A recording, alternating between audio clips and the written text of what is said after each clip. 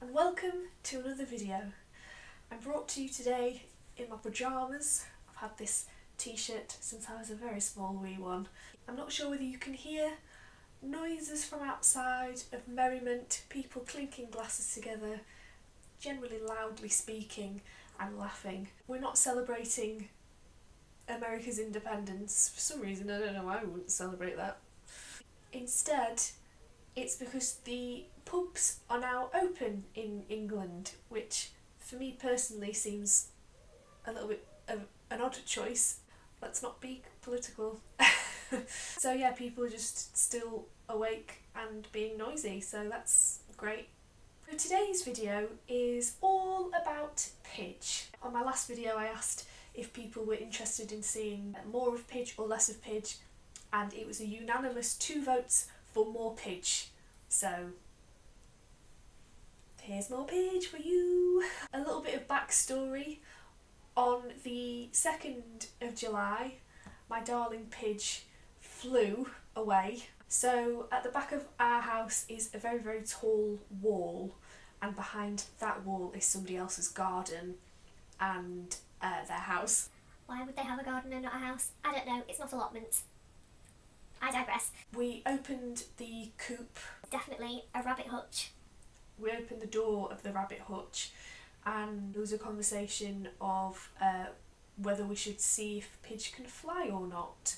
The decision was taken out of our hands because Pidge got onto the floor and then just flew up and over this wall, which is not what we wanted to see. We wanted to see if Pidge like hover around and get some exercise, but instead Pidge was like hand gesture.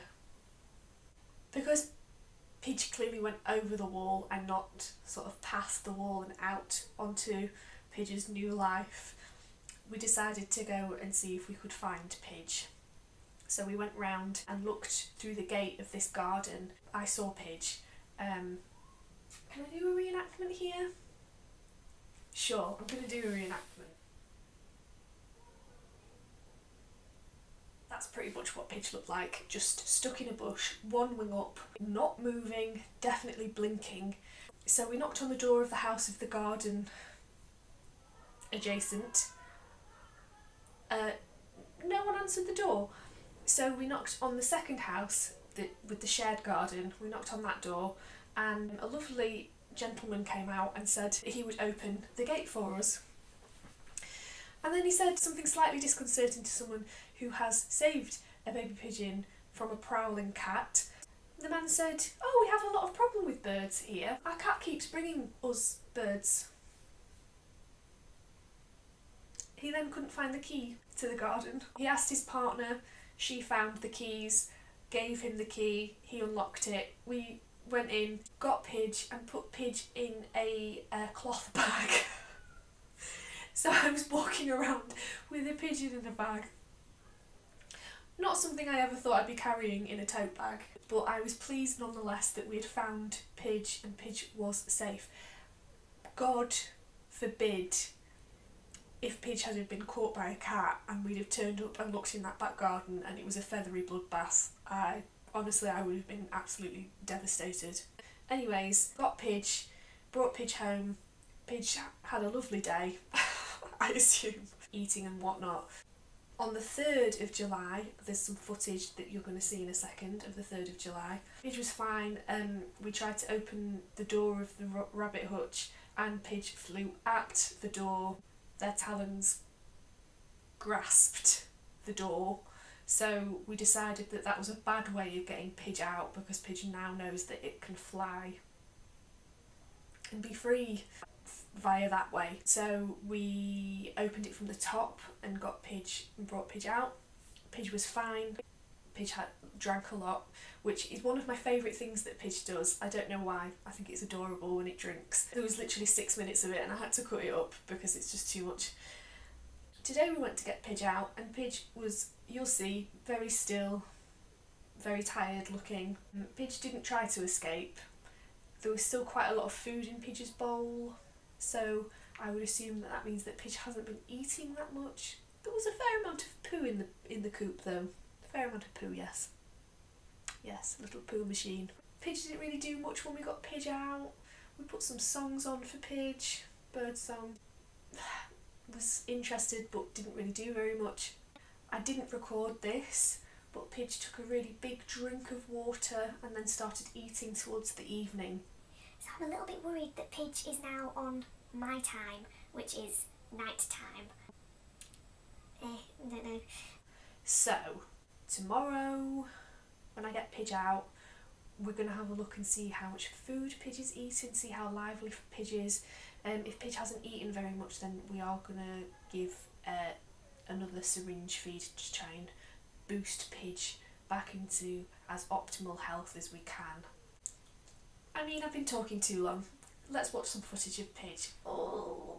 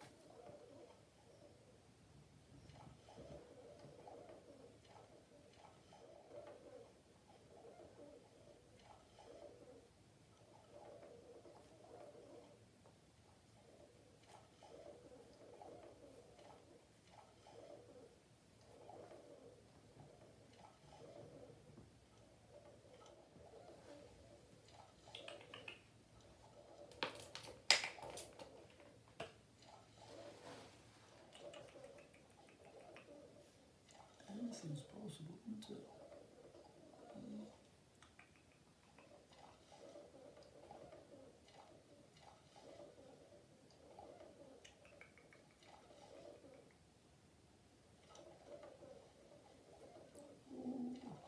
Don't fly away. Just trying to be friendly.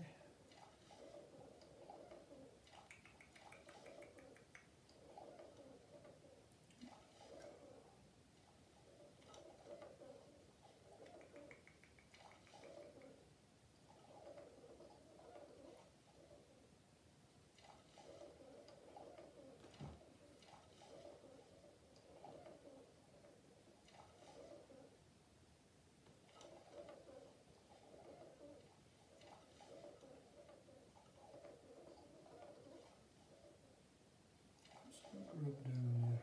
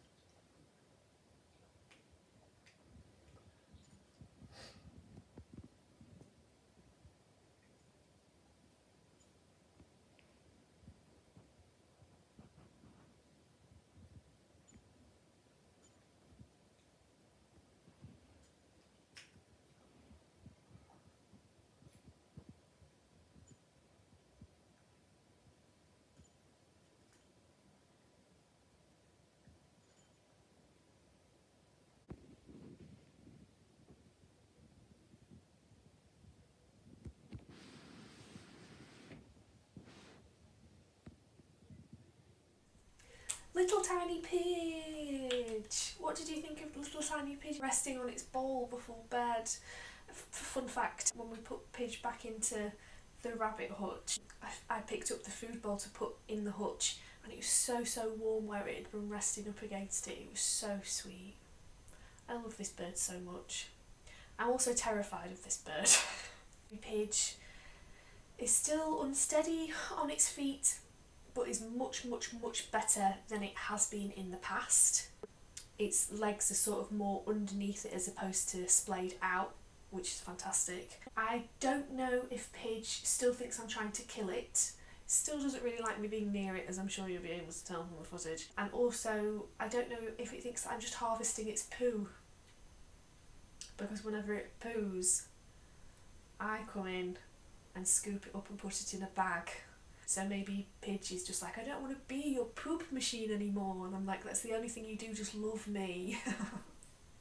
I don't mind if Pidge doesn't love me, I just wish that Pidge wasn't quite as afraid of me as it is. Oh, that's another thing that I forgot to mention. So, yesterday, Pidge flew into the wall again. So maybe that's why Pidge was a bit tired today. I don't know, it's hard to know with a bird that can't speak. Side update.